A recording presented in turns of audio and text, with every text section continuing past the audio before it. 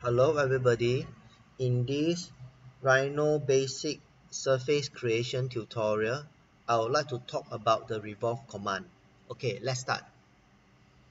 The surface creation toolbars are packed within this icon, so you can press and hold and pull out to show the surface creation tools. Okay, the revolve is this command over here. So let me show you a demonstration of this command. Basically what this command does is that it will create a surface by revolving a curve or a set of curves about a center axis. Okay, so now I've created my curve. So let us click on the command. So it asks select curve to revolve. So this is the curve to revolve. Press enter. Then you ask for the start of a revolve axis.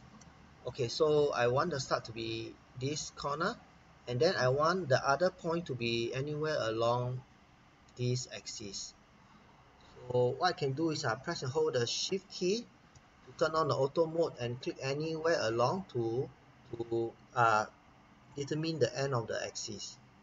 Okay, so after that you can see that the command prompts you for the start angle. So let's leave the start angle at 0. And you can also see that there are other options being displayed. For the time being, we'll just leave the options as their default values. So I can press enter. Then you ask for the revolution angle. As I want to do a full spin, I can type 360 at the prompt. Okay, enter. And you can see I have created a revolve surface in the process. Okay, so it's quite an easy command to do. Basically what it does is that, as you can see, we got this cross section. It creates a surface or object by revolving cross section about a center axis. Okay, now let's visit the deformable option. So I'm going to repeat the command again. So I'm going to click revolve, select curve to revolve. Okay, and start of revolve axis. This the start.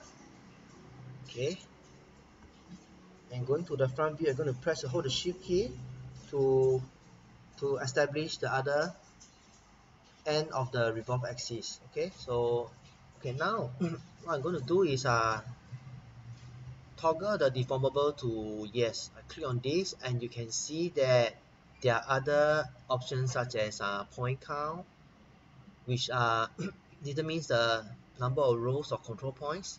So I'm going to change the point count to 12. So type 12, enter, and enter. So let's keep the revolution angle at 360. So type enter again, complete the command.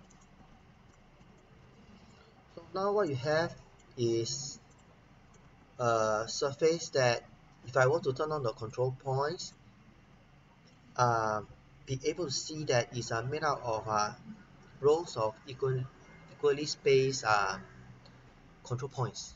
Okay, you can manipulate the shape further by selecting the control points and adjusting their position using the gumball. Okay, and you can even use the scaling widget on the gumball to make further manipulation as I'm doing it now. Okay, that's all for this video. See you around. Bye.